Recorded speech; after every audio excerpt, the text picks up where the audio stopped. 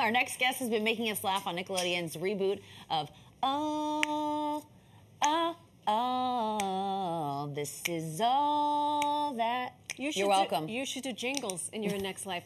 But now, Lex Lumpkin is making a pivot from comedy and bringing the drama. Oh, yes. In his new freeform series, The Watchful Eye.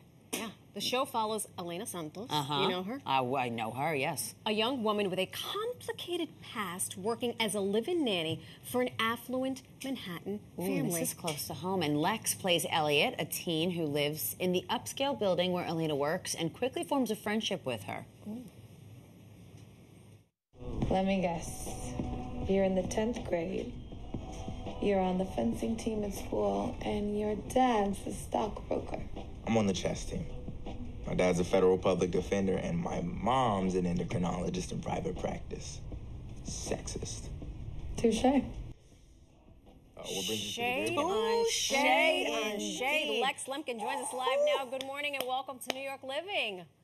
Yo, what's Hey, up? look at that. Look at this energy. Real talk, if you need someone to do an open, sing an open for you, she's available.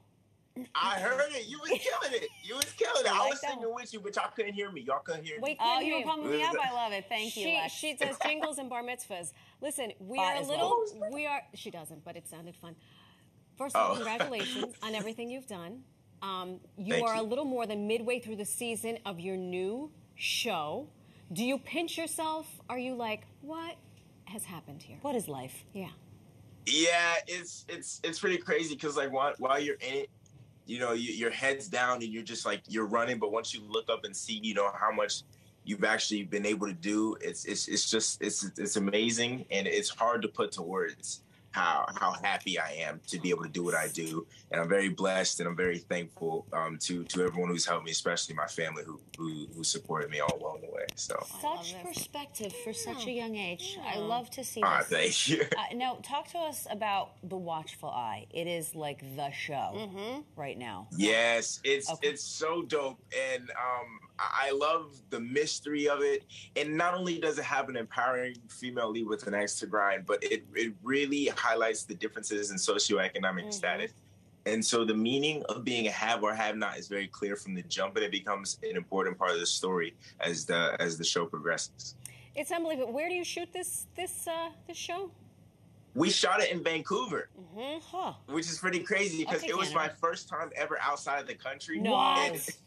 It makes me kind of frustrated to this day because we stayed at the extended stay, but like there was this hotel that you know, whenever someone comes to Vancouver, this is where they stay. Yeah. I forget the name of it, but LeBron James was there. Oh, and LeBron one of my castmates, they texted me. They was like, "Yo, Lex." They knew I was a fan of LeBron. He's my favorite NBA player, and so they were like, "Yo, Lex, LeBron's at the bar," and it was late at night, so I was like, "Girl, you drunk?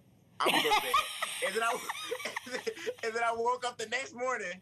And guess what I saw on Twitter? LeBron tweeted out, "Thank you for the hospitality, Vancouver." And I was like, no! You missed your chance. Yeah. I missed my chance, but hopefully eventually I'll see him. You're only 17. Yeah, I don't think you would have been allowed into the bar.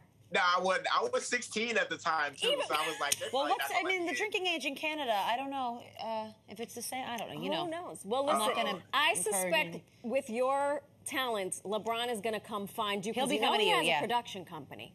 So. Oh, yeah, he does. Yeah. So. Talk to us about your craft. Did you always know you wanted to act? Because I know you also play piano. You also write. I've also something that's very important to me as a creator is to be multifaceted. And I've always loved creating, and whether that's, you know, stop motion videos when I was a kid, little Nerf gun battles with my brother, anything that had to do with recording and putting something together and being creative is something that I've loved to do. And I've always loved writing. I even wrote and directed and produced my own short film that's won 4 awards.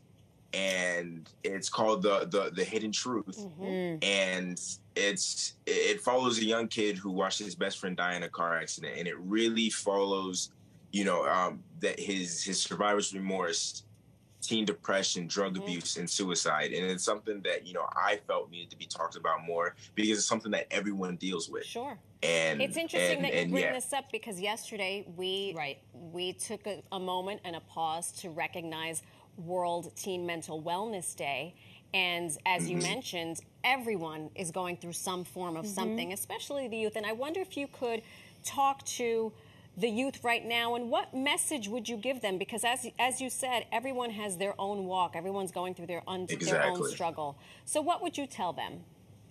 I'd say just because mental health isn't as obvious as physical health doesn't mean it's just as important. And if you were really going through something and you really need to get it off your chest, it's okay to reach out to the people that you trust.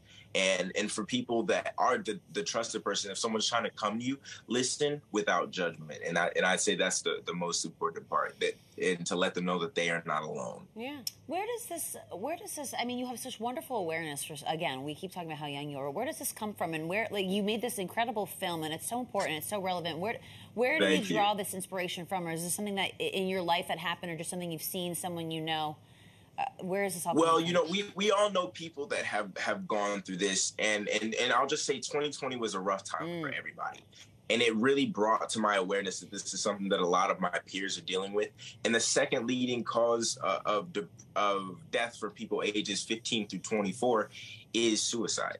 And so and so I wanted to make sure that I could bring as much awareness to this as possible, because it felt really important to me. Sure. And I really think this film does that. I think it's also impactful that these are your peers. You're speaking to your peers, and I think it's the message, I think, resonates more. Exactly. When you feel like it's coming from one of your own. And not being told to you. Quick turn. So this show, pretty dark and dramatic, but you also do comedy. Boom, boom. Do you Yes, ma'am. I write sketches. I do stand-up comedy. And, you know, one of the things that really brought me to this show is the drama of it. Because as an actor, I wanted to be able to flex in both the comic and drama genres. And so this show really gives me a chance to do that. Because on all that, you know, we had a live audience, and we had to bring the energy every week, and we had to feed off the audience, and it was so much fun. But for this show, I really have to focus on delivering a more grounded and natural performance. And yeah, it's pretty awesome. Wow, you are a man of many hats, my friend. He is, and all the things. You are all that, and a bag of potatoes. And you heard it here first. LeBron's gonna find you. Trust me. We going one day. But also, when that girl tells you LeBron's at the bar, Run, don't walk. Yeah, exactly. Run, don't walk. Yeah. Life lessons. Yeah, I'm gonna be up in there like Road Runner. You ain't gonna see my legs. Not It's the gonna be Road like, Runner. you know what I mean? It's gonna go crazy. Lex Lumpkin, congratulations. Thank you so much for Oh, joining we us. love you. You can watch new episodes Thank of The you. Watchful Eye Monday nights at 10 p.m. on Freeform. You can also